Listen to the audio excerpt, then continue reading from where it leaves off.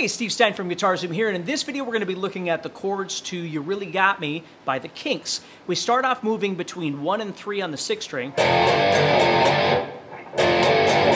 So we strum the F once and then the G twice. And then we go back and do each one once. And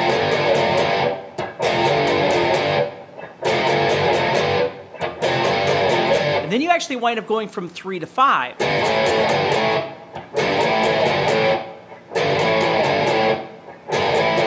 Same rhythm, and then you end by going up to the 8th fret and play 8 to 10.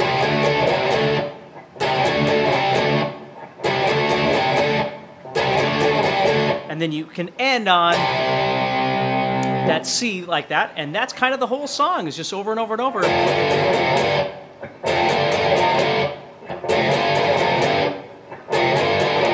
All right, so take care, stay positive, and keep practicing.